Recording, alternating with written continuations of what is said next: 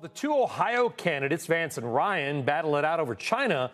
Your next guest says the election is going to come down to, quote, gas and groceries. Joining us now is Libby Cantrill, head of public policy at PIMCO. And Libby, I don't know if you saw it yesterday, New York Times new poll. I posted it out as well.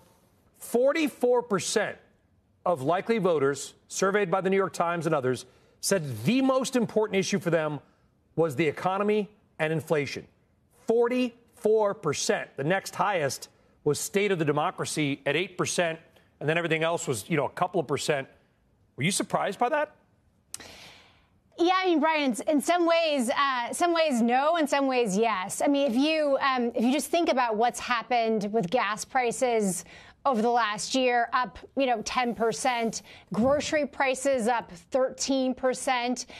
This sort of axiom in politics is an adage for good reason.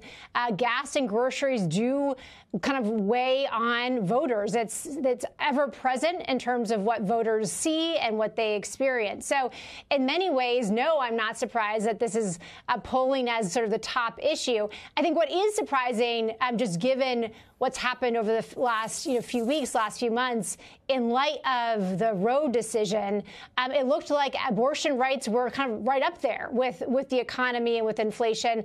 That has receded. So I think that might be what is surprising about that polling. There was a lot of fervor, a lot of enthusiasm about that particular issue in August. That does seem to have been receded and supplanted again by the good old gas and groceries. Well, I'm not a huge believer in polls. I think we've learned in the last decade or so, Libby, that a lot of the polls maybe aren't worth the paper, quote unquote, paper they're written on. That said, if you believe this poll, to your point, abortion obviously an extremely emotional and passionate topic for many, but it only came in at 5%. Climate change, I think, was 3%, and COVID was 0.5%. In fact, COVID actually was a hash mark among certain age groups. I mean, this is an economy and economic-related election. That's it.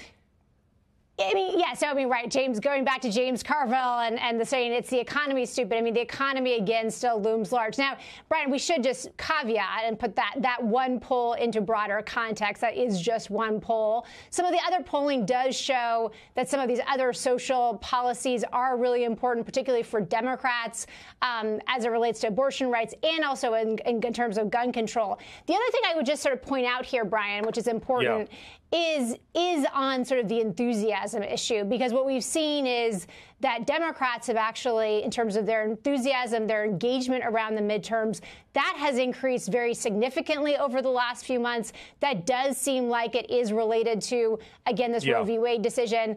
So again, it still could impact. It could impact and inform the election outcome, but may not be showing up in some of the polling that you're citing. Well, let's talk about I was looking at a bunch of polls last night, as a matter of fact. I was looking, and of course, the polls vary. One poll will show some guy up 7 points. Another poll will show the same person up 2 points. Pennsylvania obviously looks like it's closing in. Ohio is very close. But what was shocking to me, Libby, were a few things. Number one, Oregon may elect a Republican governor. She's leading for the first time in, 40 years.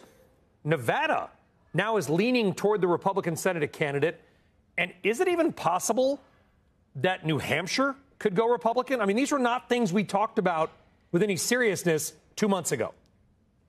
Yeah, although I will say that in June, a couple, 4 months ago, we were talking about that. I mean, it seemed like New Hampshire was definitely in play. It seemed like Nevada was definitely in play. Again, I think Democrats sort of got their hopes up that given some of the legislative achievements of President Biden and given that Roe v. Wade decision, that those concerns were in the rearview mirror. But as you point out, they were not. Again, the economy, gas and groceries are looming large. I think from kind of a markets perspective, though, Brian, and sort of zooming out on that, the most important thing, A, is control of the House. That looks like, regardless of what the margin is, it looks like Republicans will take back the House. And then Senate control, that's probably a toss-up, because to your point, this polling is imperfect.